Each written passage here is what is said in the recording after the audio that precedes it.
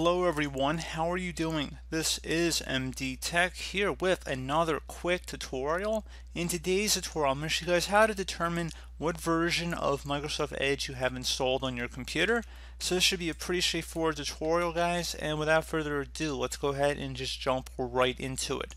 So the first thing we're going to go ahead and do here is open up the Edge browser if it's not already open.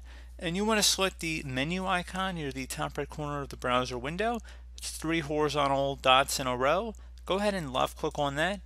And then you want to select the help and feedback option near the bottom of this list. And then select About Microsoft Edge.